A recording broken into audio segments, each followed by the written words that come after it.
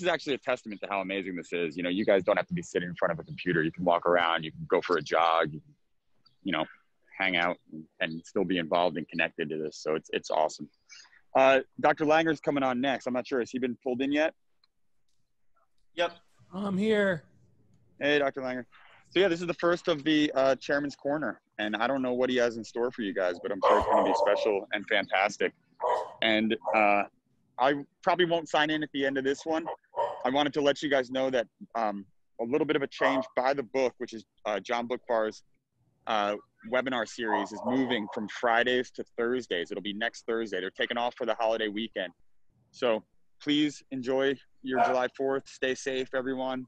Wear a mask when you go outside, as you can see. And with that, I'll let Dr. Langer take it away. Have fun. JB, there he is. JB, you want to say something about your dog? Good morning, everyone. This is my new Lhasa Poo, Bailey. Bailey, say hi to everybody across the globe. Bailey, good girl. Good girl. Anyway, have a great holiday weekend, USA, and to the rest of the globe. Thank you so much for joining us. David, I'll watch the first 19 seconds of the Chairman's Corner, and then I'm going to start my weekend. So, Did you tell him about By the Book? You tell him about By the Book?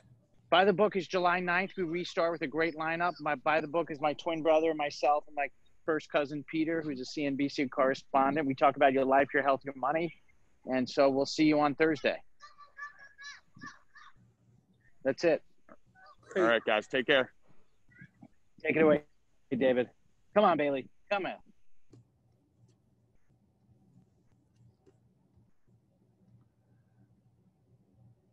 So I've given this talk a few times to a number of different audiences. I'm going to use these Fridays just to try to not necessarily talk about neurosurgery, but to give y'all a little perspective on maybe some just lessons that our teams learned over our careers, and just larger issues and metaphoric things to basically encourage you and inspire you. And I think that's the goal of this talk today. What I'm going to do is talk about a little bit about COVID. I'm sure have you ever heard of that?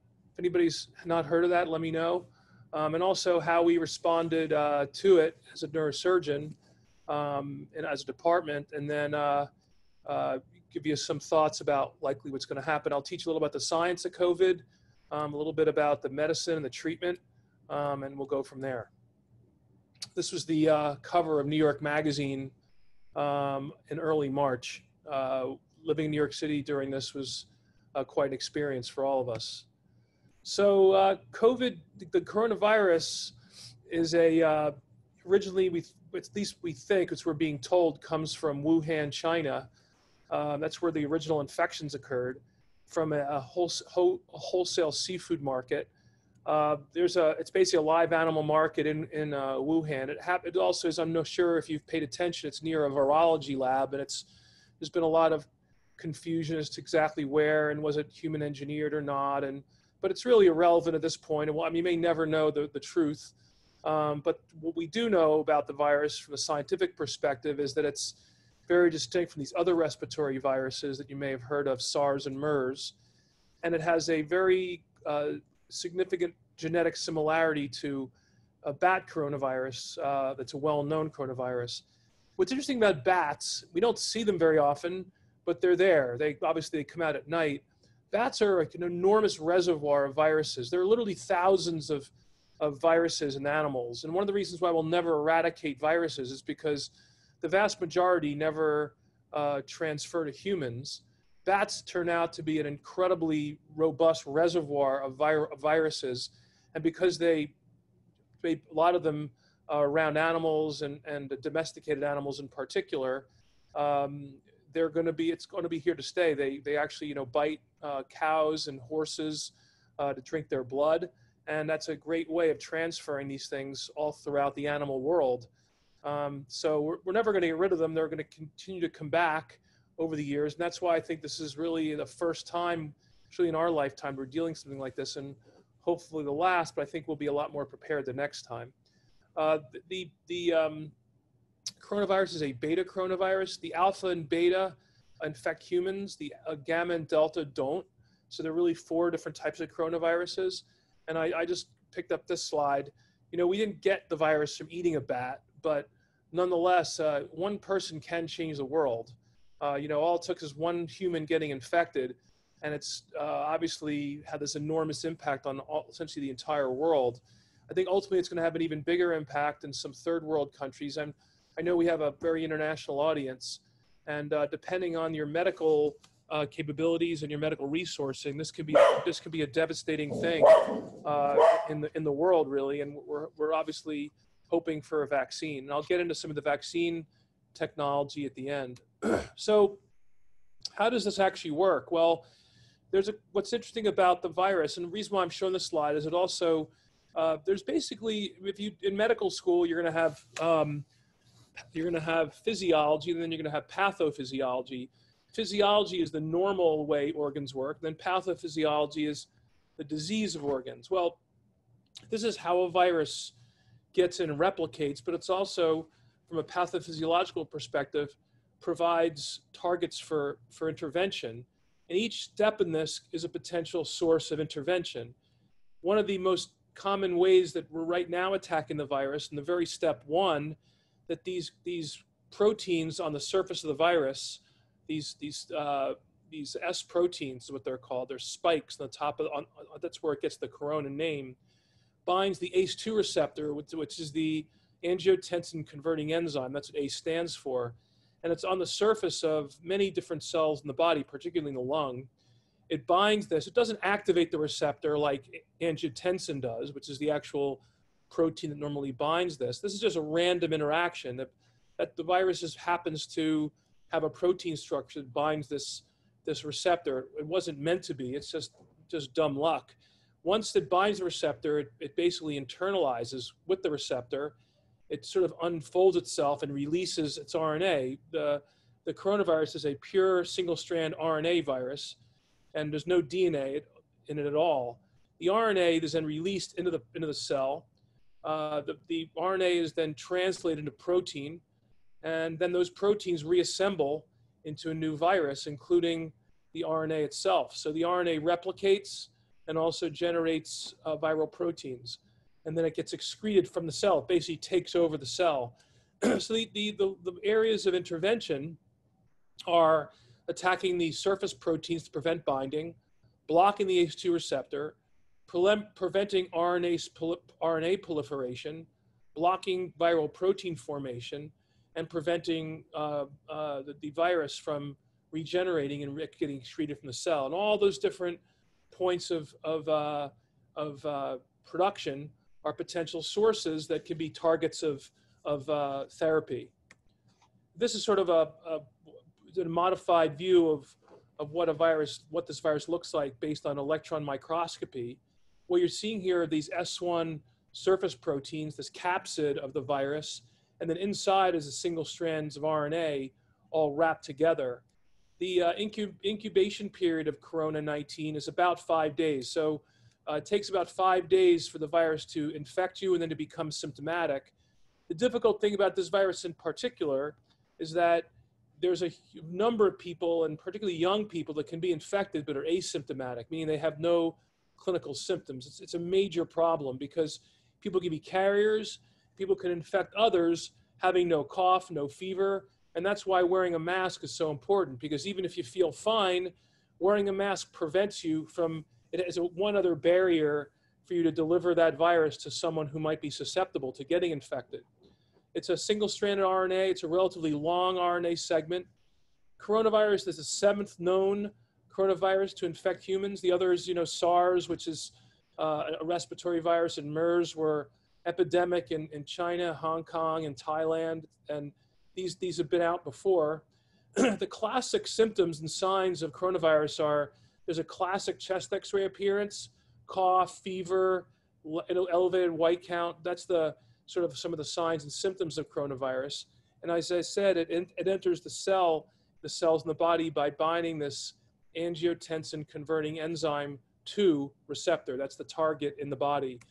I spent some time at a Javits Center working in the ICUs there. And this picture I took when I was there. I thought nice thing about this, it really shows on the left side, which is the right side of the screen, shows a more normal appearing lung, at least than the apex of the lung, the top of the lung.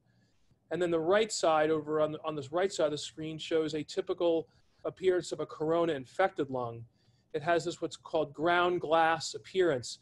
It's a very diffuse inflammation of the lung, and this causes tremendous problems with getting oxygen in and getting CO2 out. And this kind of lung infection and this lung inflammation can be deadly, especially in people with pre-existing conditions, pre-existing lung disease, heart disease, the elderly, and that's why prevention is key. So moving through the virus, when this virus first hit New York, we were overwhelmed pretty quickly. John and I talked quite a bit about, what we could do. In fact, I think we were kind of at home. We were sort of told to go home and stay home and not get infected because we were afraid of all the neurosurgery that might come in. If the neurosurgeons got infected and there was no one to take care of patients, what would happen? So we kind of furloughed ourselves and our staff at home for the first week, but in very short order, it became apparent that we weren't going to do any neurosurgery, that the cases, the hospitals were getting overwhelmed, people were staying home with multiple symptoms, and John and I both felt that we wanted to do something to help.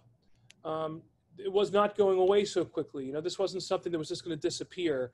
There's a general that was asked after Vietnam, he was captured during Vietnam, and he was asked, how come his group, his soldiers didn't have post-traumatic stress disorder? A lot of people who are captive, they came out of the war and they had a lot of psychiatric disease and depression. And we were all waiting for this to end. We were sitting at home. And what he said was that part of the reason why his team didn't have post-traumatic stress is that it's fine to be optimistic, as I am, and I know John is, and Randy is for that matter. It's great to be optimistic. But when you're always waiting for something to end and waiting for the future to begin or waiting for the bad times to go away, you kind of look for signs it's going to end. You look for the curve coming down. You listen for information. It's going to go away by spring. It's not going to be that bad. And then when it doesn't happen that way, it's a setback. The key to this chaos and this kind of stress and this kind of being home during this pandemic is basically accept this as the new normal. Don't wait for it to end. It'll pass, but take advantage of this opportunity just like you're doing today and getting educated. Don't wait, be optimistic, but be realistic. This is the new normal right now. And so you'll be more emotionally kind of stable and likely to be able to take on these events in the future. One of the amazing things about this that I've learned is that you always had to be prepared for high risk, low probability things. I never really thought that way, that things that have low probability, major natural disasters, stock market crashes, entire fields being upended because of technology and technological change are the things that always prevent us from getting better. And that's why that creates a lot of chaos. If you really always are prepared for the fact that, it's somewhere in your life, you're going to come up against something that's very challenging. You're all going to have chaos someday. There is going to be change, and there are going to be low probability things that happen that are tremendously risky to you in your future. So you need to be prepared for them. And this is one of them for us. We weren't really prepared for this. So what did we do? Well, when I was a medical student, I had a professor named John Hansen-Flaschen, who is a critical care doctor. And he used to tell me that there are 4 kinds of patients in the hospital and certainly in the ICU. Patients were not sick, sick, very sick, and too sick. And the reason why it's important to break things down into those categories is it gives you a framework to think about things. It simplifies some complexity. People who are not sick in the ICU are like trauma patients that came in through the ER, say a guy drunk that was found down that gets intubated for airway protection, and then by the morning he wakes up and he's fine, and he's got to get the breathing tube out of him and get him home. That's a not sick patient. Sometimes patients like that end up in the ICU.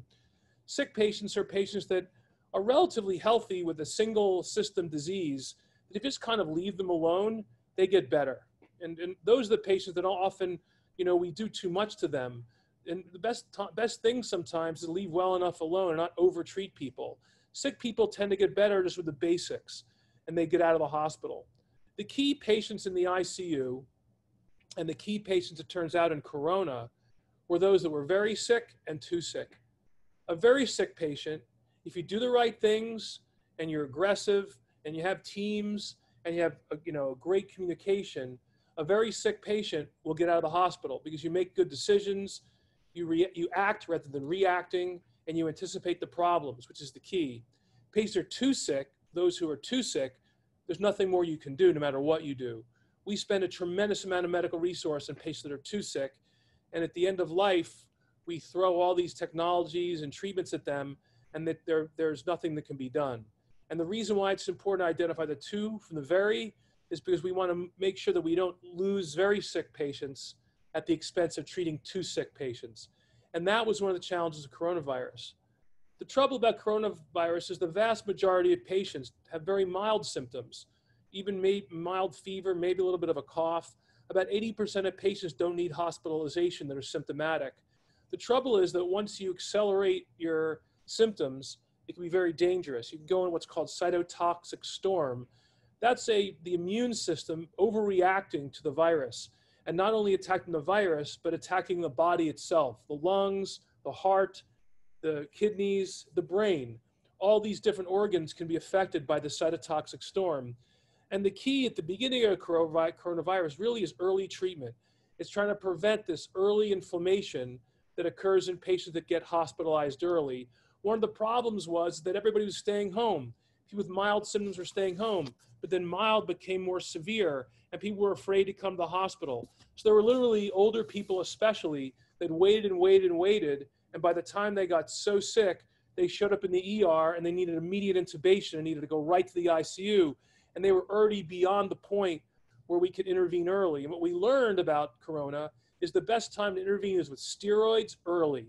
That as soon as people got those early symptoms of the cytotoxic storm, and I'll go into how you can pick that up, steroids seem to be very beneficial. And all steroids are, they're very cheap and they're a well-known treatment. These aren't the kind of like steroids that Lance Armstrong took.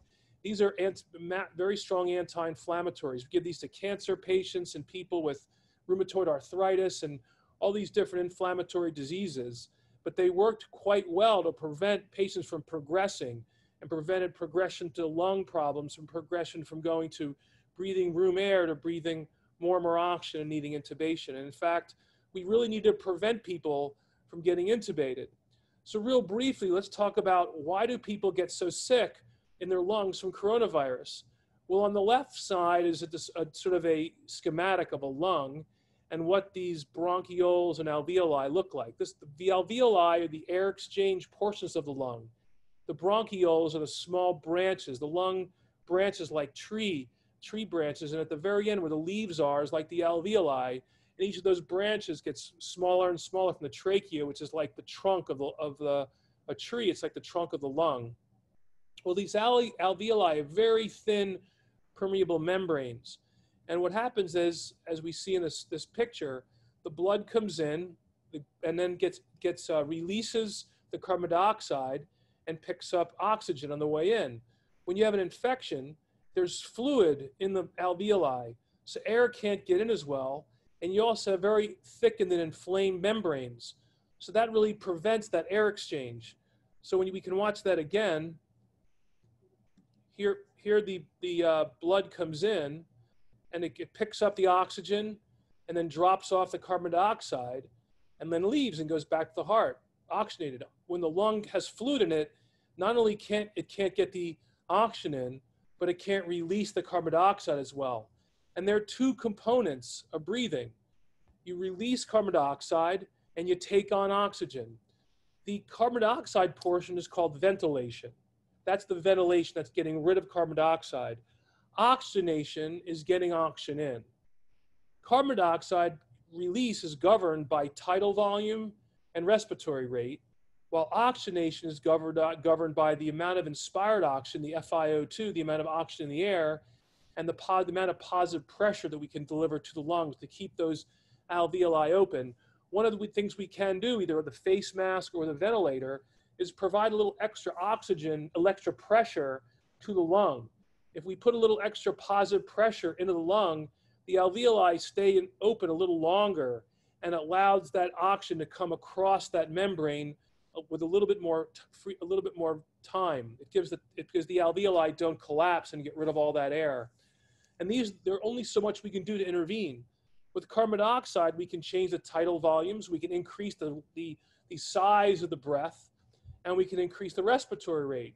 That can get rid of carbon dioxide. One of the ways that we blow off CO2 is breathe more quickly, or we can take bigger, deeper breaths. The way we can increase oxygen is increase the amount of inspired oxygen we have. I don't know how many of you have ever gone to altitude, but at altitude, as we go further up in the air, like if you go to Denver, it's a mile-high city, the actual inspiratory oxygen in the atmosphere is not 21% like it is at sea level. It's more like 17%. And since there's less oxygen in the air, you actually get short of breath. You basically have to try to take deeper breaths, try to increase the oxygenation. That actually decreases your CO2, because when you take deeper tidal volumes and increase your respiratory rate, your carbon dioxide drops. We all think about breathing into a paper bag. Well, if you breathe into a paper bag, the more you can breathe, that's a way to increase your carbon dioxide, because you get, all of a sudden you're breathing less and less oxygen, and you just can't get rid of the carbon dioxide. So there are examples of this in our daily lives. The problem is that when you, now when we talk about the physiology of the lung, when you have respiratory distress, you start to get inflammation of the lung. And this cytotoxic storm itself can add fluid and really pus or white cells that can fill the lung interstices, the spaces around the alveoli. And that not only prevents oxygenation, but it also can prevent good ventilation. One of the things that we can do is in the blood, we can measure serum measures of these different proteins that can be in the blood. CRP, which is C-reactive protein, ferritin, D-dimer, and procalcitonin are 4 serum measures that reflect inflammation that we can pick up. So before patients really get more symptomatic, we will learn to follow these levels of this. It turned out that CRP, which stands for C-reactive protein, is the best early indicator of cytotoxic storm. So the minute the CRP starts to go up, we realized that that's the best time to hit people with steroids. Ferritin wasn't as specific to one or another. D-dimer was a reflection of clotting. It turns out that patients with corona infection had a very high risk of developing blood clots. And the D-dimer assay, as that went up, was reflective of that. So if the D-dimer went above about 5,000, that was very high risk. We would actually put people on blood thinners to prevent clotting, because they were at very high risk of getting blood clots in their legs, their body, even have strokes. Procalcitonin is another protein, and the value of this actually was that as that went up, it was reflective of an active bacterial infection. The problem with corona is that if you get viral inflammation and fluid, that's one thing. But the big problem is people were getting super infected with bacteria, and then they need antibiotics, and giving steroids to people with infections can be bad. And so once you get to that secondary stage or tertiary stage of these bad inflammation infections, people really do much more poorly. So the goal is prevent them from going from distress to failure. Whether it's respiratory stress or respiratory failure, it's body distress and body failure. The key is blocking this progression to from a single respiratory issue to multi-system organ failure, and really try to prevent that from happening. It also turned out that just keeping people off ventilators was beneficial, that if we could keep people on just nasal oxygen, even with extra pressure, that putting people on ventilators seemed to make the infection of corona worse. It was probably because the positive pressure maybe spread the virus throughout the lung or caused more inflammation in the lung. But the goal was to get people off the ventilators quickly. The problem was that if you ended up in this kind of end-stage respiratory infection, the risk of death became higher and higher.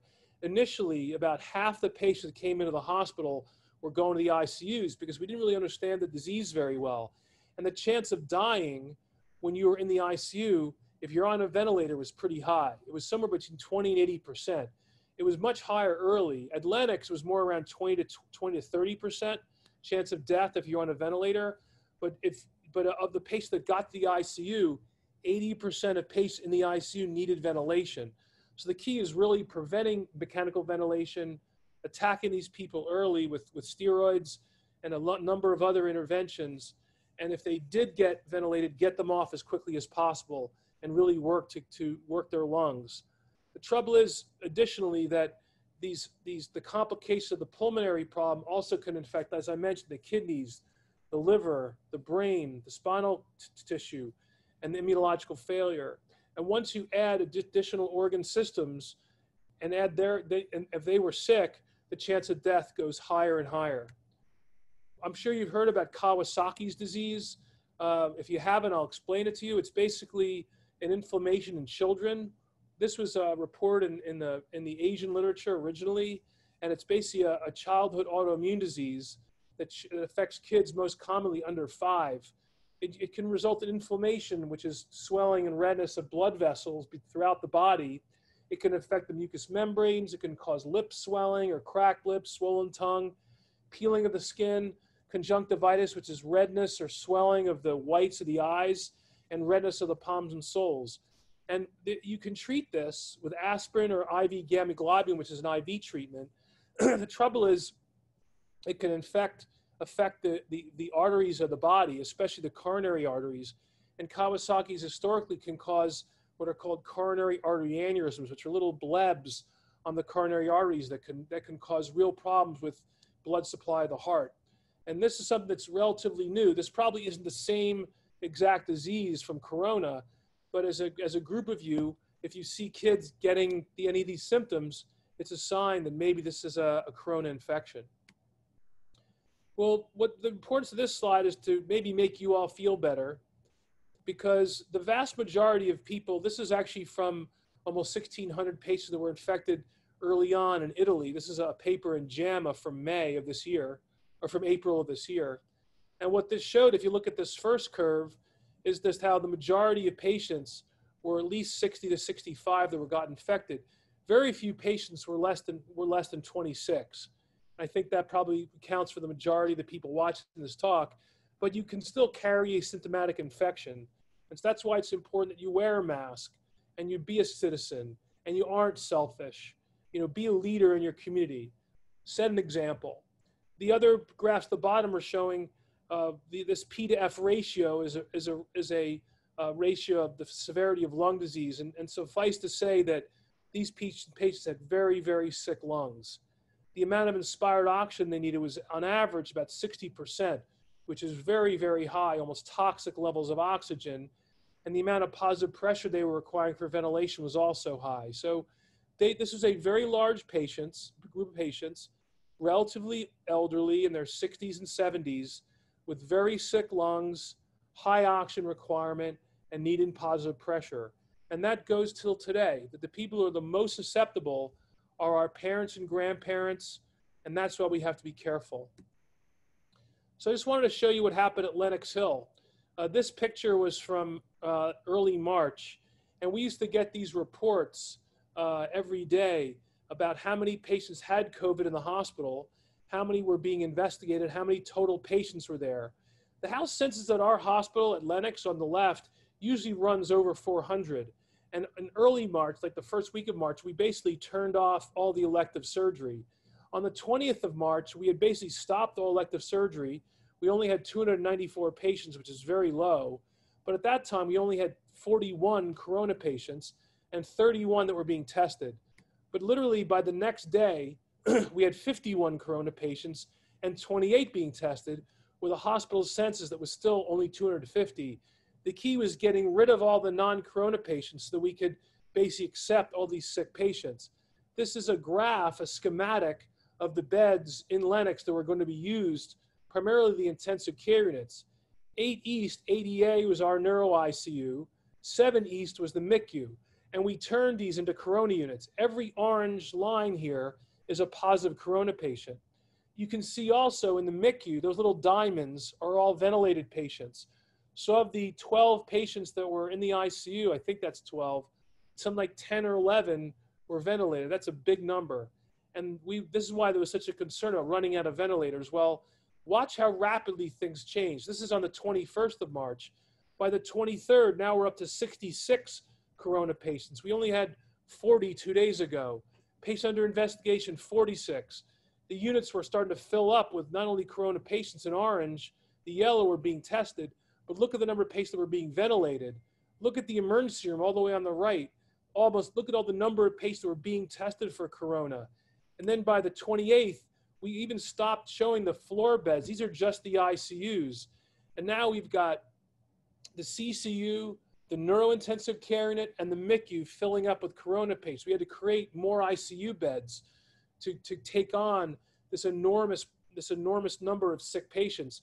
Now on the 28th, just 8 days later from that first slide, 143 coronavirus patients in the hospital, 329. We went from 250 to 329 total inpatients in the hospital. We only have 420 beds. And so it was a tremendous fear. This is the very, very beginning of the curve. We were all fearful that we were going to overwhelm the hospital, not only with patients, needing ventilators, doctors, nurses, PPE. This is right in the center of it. Well, by April 11th, which is about the peak, this is what things looked like.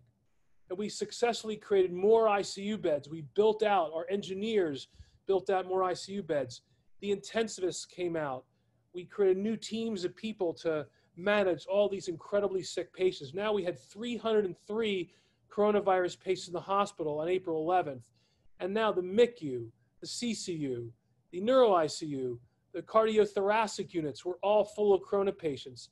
Then 5LA, 8, these are all 5LA, 7LA, 8, these are all Lockman floors. These were never ICU beds to begin with. We had to turn them over into intensive care units, and they were all full of ventilated patients.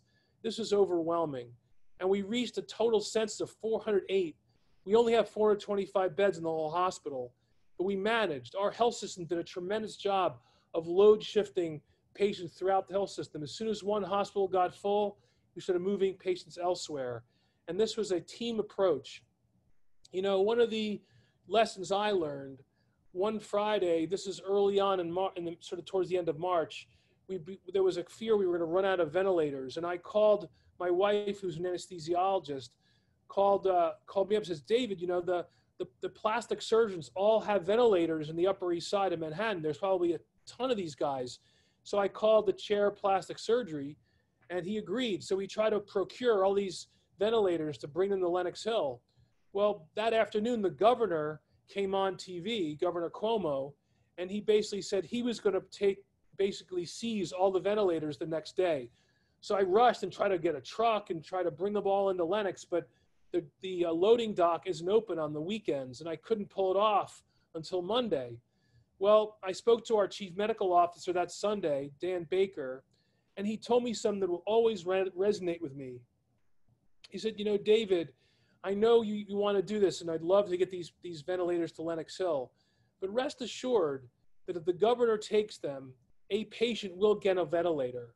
Whether it's at Lenox Hill, Maimonides, the Javits Center, Wyckoff Hospital, wherever a ventilator is needed, that's where it should go. And I think it taught me something about the importance of thinking about other people. I was just thinking about my own hospital and my own patients, and not that that's not important, but you have to think bigger than that. And you have to think of what's good for all of us. You have to think how to help more than just yourself. And you know what? That's very important when you have these crises like this. That's why the simple act of wearing a mask is so important. You aren't necessarily helping yourself by wearing a mask. You're helping that elderly person that you walk by, or the person that has lung disease pre-existent. It doesn't really bother you to wear a mask. You know, the fact that there's even a question about this is a failure of leadership. It's a failure of understanding the importance of the value of someone else's life that's as important as your own. It's so painful and frustrating to listen to. It just makes me angry. And it's that mindset we have to get away from. We have to think about each other and think about, rather than just think of ourselves all the time. And trust me, if we do that, we all benefit. Well, this slide was from the 17th of April, and now we're 2 months later, almost 3 months later, and we're down to 0 corona patients. You can see how the curve peaked on or around the 11th of April, and it's been plummeting ever since. And this is because of human behavior. is not because of the doctors and nurses. This is because of you. This is because of people like us staying home, wearing masks, basically not interacting, not going to bars, not screaming at one another, not, complaining, not waiting for it to end, but accepting the new normal, taking advantage of Zoom, taking advantage of streaming, taking advantage of, conferencing and spending time with our friends and family and the people that we quarantined with. It was in some ways, I think, a very important experience. The point is, there's a very small margin between slowing the virus and outbreaks. There's a thing called an R naught. R naught is basically a viral number of how many patients a single patient will infect. An R naught of less than 1.9, for example, means that the viral numbers will drop. If a R naught is over 1.1, you'll get an outbreak, because then one person can infect more than one person. 9 people can infect 11, let's say. And if that happens, you'll see an outbreak. So you have to prevent the spread. You have to block every person who gets infected by infecting more than one person. And that's the only way to do that right now without a vaccine or without active therapeutics is quarantine and wearing a mask and social distancing. Why? That's very, very simple. And it's worked in New York City, and that's why we're keeping the numbers down. Well, the recovery is going to be slow. This is written by someone named Scott Gottlieb, who's a really bright guy. The AEI, the American Enterprise Institute, is a right-of-center think tank that's I ascribe to. I'm a little left of center personally, but I really enjoy reading, other people's ideas and concepts. And Scott was really the one who wrote up this kind of 4 phase of recovery. And we're sort of in phase 2 to 3 right now. We originally slowed the spread, increased critical care beds. We kind of treated this big wave of patients. And then we isolated. We started in phase 2, we started open schools and business, although we really never got to school reopening. We maintained smaller social gatherings. We've accelerated therapeutics, primarily steroids and some other like remdesivir and some antiviral therapies have shown to be beneficial. But the vaccine's still probably, at least 6 months away. And until we get a vaccine and more robust therapeutics, tracing, isolation, physical distancing, and quarantine are still going to be important. We're just not going to get to the point where we can just reopen society and go to concerts and baseball games. It's not going to happen. And we're just going to have to just accept this and not hope it ends, but take it as it is and live there. Phase 4 is after we get a vaccine. And hopefully we'll all have learned something, that we'll all think more globally, think more unselfishly about the importance of supply chains and centralization and partnership. That's going to be the key to this happens again. And I think ultimately, as we emerge from this, we're to come back better. I think neurosurgery, our department, will come back better. We've made a big push. This entire conference is an expression of that. We never would have done a conference with 800 people paying attention before coronavirus. It never could have happened. But now we can. So we can have better communication, better education. We can use these things to have better healthcare, smarter telehealth, more cohesion, spirit in the community. That's what we're going to do coming out of this. And, ultimately it's going to come down to a vaccine though. And this is a great story. When I was a medical student, and I want to, move towards the end of this talk now to stimulate you. I worked in a lab at UPenn with a woman named Cataline Carrico, who's she was the first author on this paper that I wrote with her. And this came out in 2001. That's a while ago. I'm sure many of you weren't even born then. But the fact is that we were looking at mRNA back then. We were looking at using mRNA as like a drug. And it turns out I left Penn and went through my residency and left New York, came to New York City. Well, Kate kept at this. And it turns out that she became her idea, her discovery far after I left, had to do with what the basis is for the current vaccine technology is. Kate's science, and I know Kate very well, she's one of the smartest people I know, is the basis for 2 of the vaccines that are out there. And what she showed was that she found a reason how these mRNAs can be stabilized and can be used as a vaccine. And now the Moderna vaccine, which will likely be the first mRNA vaccine ever, where they basically use the mRNA that targets that S protein I talked about at the very beginning. What it does is it basically causes a translation of just the S protein, and that generates an immune response to the protein.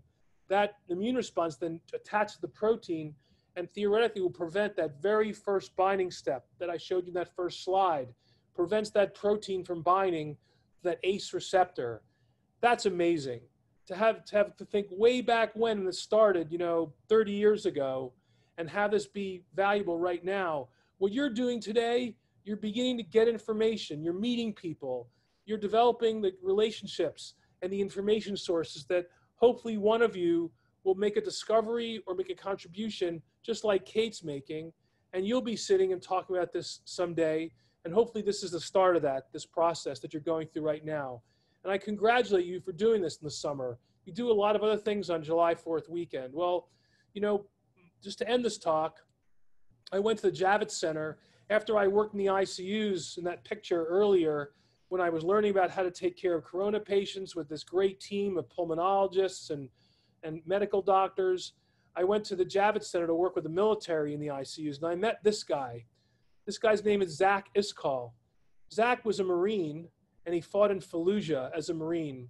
And he was helping the governor manage Javits Center and help. There's a lot of bureaucracy and a lot of things to set up.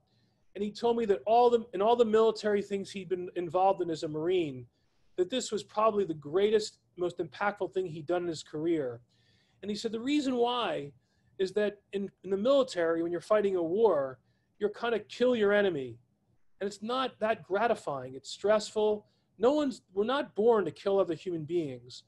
The point is with this corona pandemic, now he was involved in saving lives and building a structure to help save lives. The enemy was the virus, but the goal was to save people. And this was, to him, the most important aspect of his life. For me, it was too. And it wasn't so much that I felt like I had been saving lives before as a neurosurgeon, but going through this experience and using my training in a totally different area was incredibly gratifying. This is a great op-ed piece to read, if you write this down, from David Brooks on April 15th of 2020. I love David Brooks too. And the reason why this is important is the op-ed piece talked about grade inflation and coddling of our youth, and that basically making everybody feel good and telling them they're special, and not basically forcing you to be better and calling you out when you can be better and pushing you to be, pushing you harder. But the point is that science is not subjective. It's very objective. There's not a lot of grade inflation on a physics test or an organic chemistry test. It is what it is. It's like golf. You can't really, it's hard to cheat in golf, especially at the pro level. Whatever your score is at the end, that's your score. And the truth is that in science, it's the beauty of science. If you work hard and you train hard, the result is clear. And the point is that what makes medical school and the hardship of medical school so valuable. And he writes as a component of that excellence is not an action, it's a habit. In order to be excellent, you have to make it a habit. Tenacity is not a spontaneous flowering of good character. You have to become tenacious. What tenacity is, it's doing what you were trained to do. It manifests not in those whose training spared them hardship, but in those whose training embraced hardship and taught students to deal with it. Work hard. Hardship's a good thing. Train, learn from the hardship. Failure is very, very important, because failure and learning from those errors is what real learning is. And the harder you work and the harder you train, the more likely you are to be successful. On the right-hand side is a woman with that little Band-Aid on her neck is from her central line in her neck. And this is what Javits Center looked like. I remember changing. I was in the military, but I had to go in and change every day in this area where these guys were. And I looked at these jackets, and I would be lying to you if I said I didn't really want to take one home. But it made me realize the importance of what we were doing. And I felt proud to be an American again. And no matter what your nationality, when you're working to save lives, whether it's an American life or an Italian life or a Brazilian life or whatever, it doesn't make a difference. But I felt empowered. We were working in this is the Javits Center in the center, what it looked like. It was basically a convention center that got turned into a hospital. And in my life, I've done a lot of great surgeries and I've saved lives. But this woman here was the first patient that I took care of from when she came in, when she got intubated, using learned the hardship that I went through at Lenox and learned how to take care of these patients. And I worked hard to extubate her, to get the breathing tube out. And she went home. And it was clearly one of my most gratifying experiences of my whole medical career. And I'm a neurosurgeon. I'm not a critical care pulmonary doctor. And that's the point, that it doesn't, whether you're operating on somebody's brain or taking care of somebody's lungs, the gratification is the same. And in fact, in some ways, this was even more gratifying because it was so unexpected. So don't give up. And we've used in our department these ideas that this whole idea about the butterfly project really grew out of making ourselves better coming out of the pandemic, using all the lessons learned to improve our department and use all these different technologies to really help us get better. As an example, mobile devices can be used to FaceTime or to make movies. We can communicate with people what's called synchronously, like this. We're doing synchronous communication now. Or we can record this video and you can go watch it on YouTube later. That's asynchronous communication. There's all sorts of ways to use technology to educate and to communicate in healthcare. And we're planning on continuing to use these things, whether it's Zoom or mobility or telehealth in our practice going forward. We created these different silos in our department and used technology as the enabler across the different technologies, whether it's in our clinics, our patients, our research, our inpatients, education and administrative functionality. And you'll hear about a lot of this stuff over the course of the next 8 weeks. Each of these areas are unique to each department, and we have to identify how to be better in each one. So every day we used to come out of the hospital during Corona. This is the corner of 77th and Lexington. And if you ever want to come visit, just walk by. This is a Starbucks. You can see they opened for delivery only. But this is what it was like outside the hospital at 7 o'clock every day.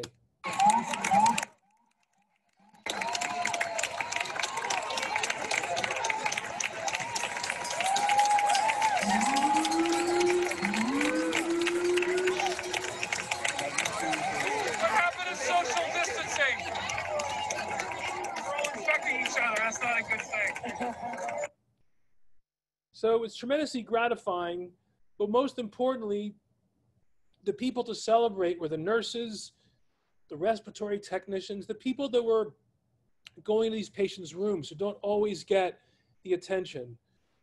Healthcare is a remarkable thing. I think coronavirus, the pandemic, revealed that to all of us.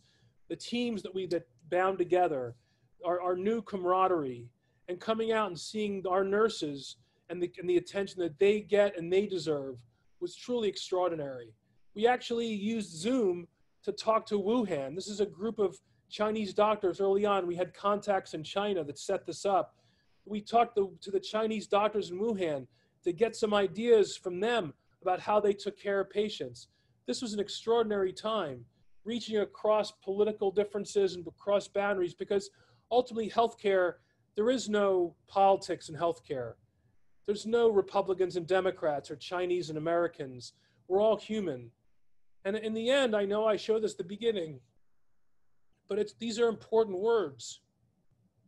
And I won't read it again, but we are at our best when we serve others. And I congratulate all of you for taking this course. Hopefully you'll be inspired, hopefully be educated, and hopefully unite us, and we'd be better for it. So that's it.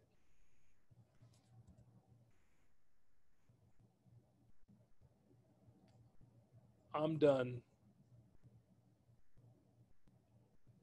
I don't know if there are any questions. I don't see the chat.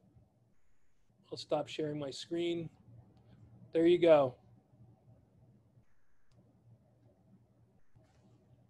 Yeah, a lot of thank yous coming in right now. And then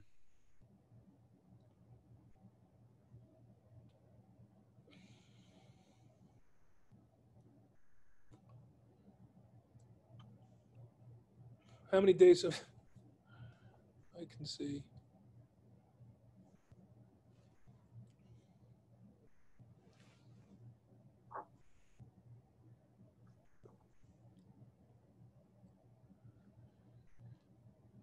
From Uruguay, yeah. I mean, Latin America, we all got behind a little bit. I think that, I can't, the American experience didn't, it wasn't exactly indexed for the way to handle this. And I think, unfortunately, our government failed us in a big way.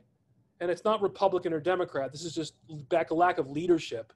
I mean, this is the ideal moment for a leader to be strong and be consistent. And no matter whether you're Republican or Democrat, and whatever your politics is, this is an opportunity to lead. And this is an abandonment of leadership. If you look around the world, there was politics in every other European country.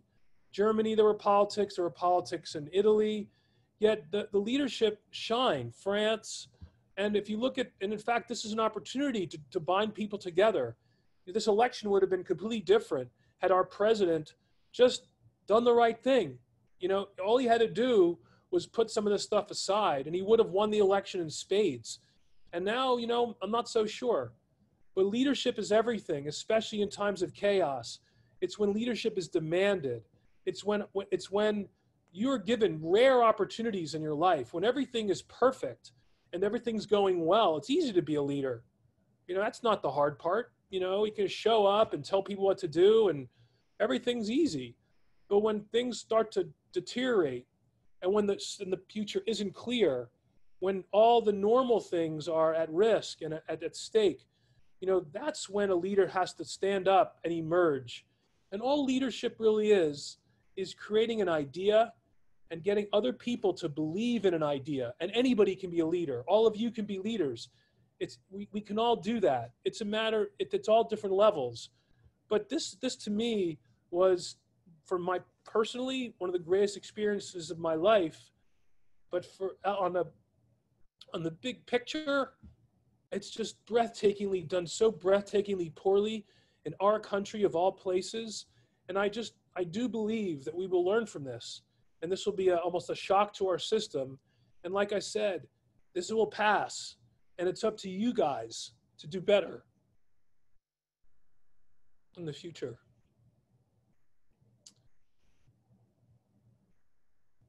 The second wave, it's not really a second wave. There's a guy named Michael Osterholm, who's an epidemiologist at the University of Minnesota. It's more like a forest fire right now. It's just simmering underneath. There's a big burn, and then the forest fire got kind of put out. But it's going to be, as long as there's wood to burn, this will burn. And the only way to extinguish it is a vaccine. So you just can't look at it as waves anymore. Certainly in the United States. It's just a continuous burn. And until we get used to that, and until we just all basically buy into that concept, to stop worrying about yourself so much and start thinking about the person next to you for the first time in many people's lives, that's when we have an opportunity to impact this and hopefully slow the burn. But there's no other way to do it, unfortunately. And if there's any question about that, just look at our curbs versus every other Western country in Europe and everywhere else in the world that has the capability of doing this. It's just so incredible that our country, United States, in 2020 could have done this to ourselves. And I just can't emphasize that enough. Selfishness and lack of leadership is what this is about. So learn from this. This is a great experience for all of you, and to spread the message going forward.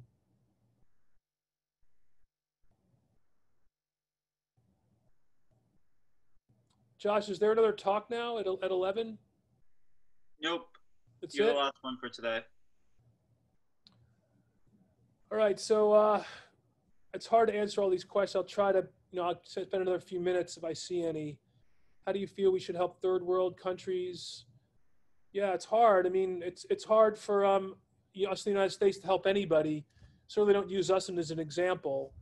I think that the third world, if you look at some countries in Africa, they have 2 ventilators in the entire country. It's a huge problem. I think that the key is that steroids are cheap.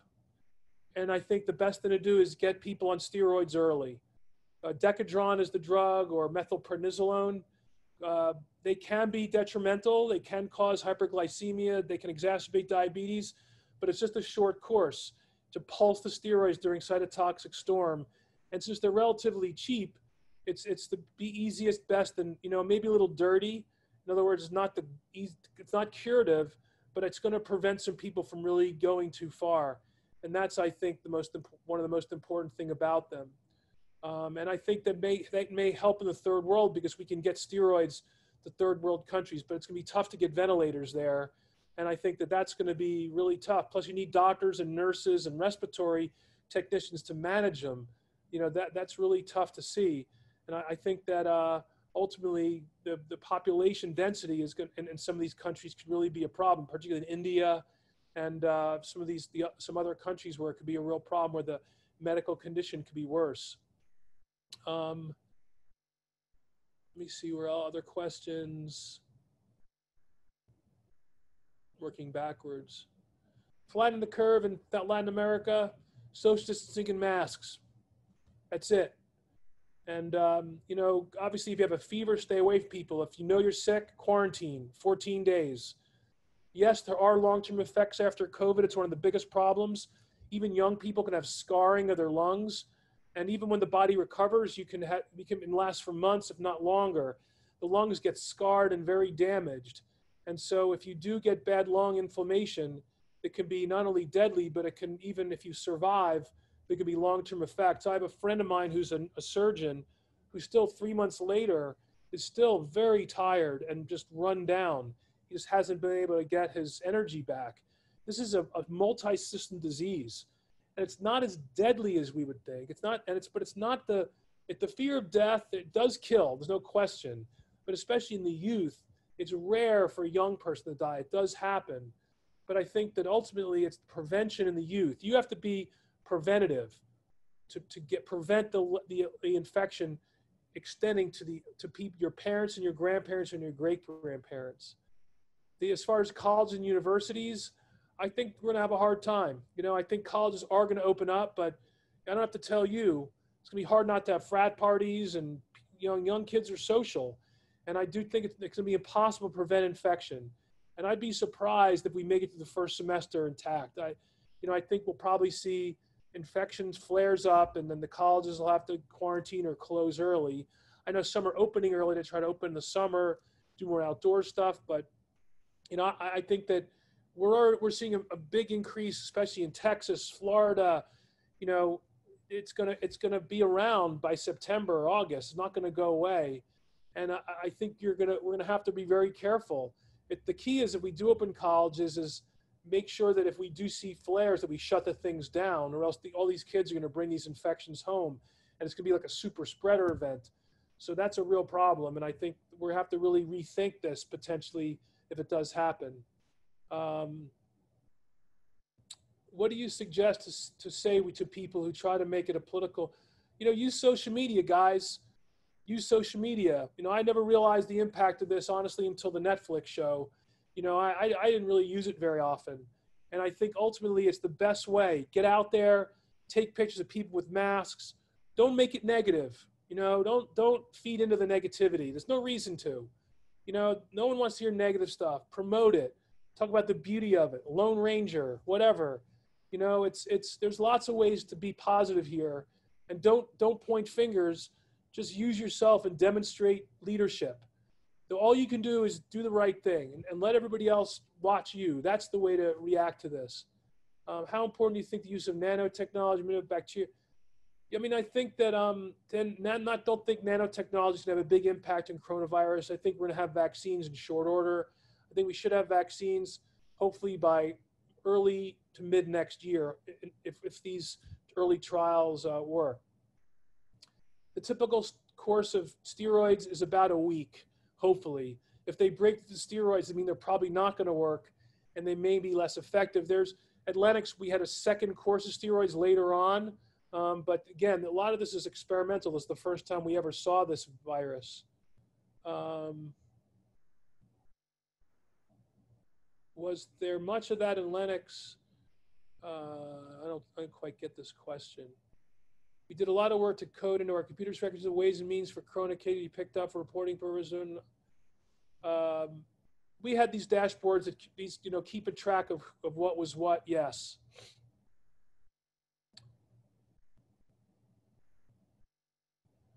Okay, guys, it's about 11 o'clock. I hope, I'm sorry I didn't get to all of your questions, but many of these probably can, yeah, I'm wearing a Go Blue shirt. It's my daughter went to Michigan. I didn't go, but Go Blue. Anyway, thank you for everything, guys, and terrific experience. I'll be doing these lectures every Friday. I have a couple of other ones planned and some are unplanned. I can't tell you how much I appreciate this, and have a great weekend.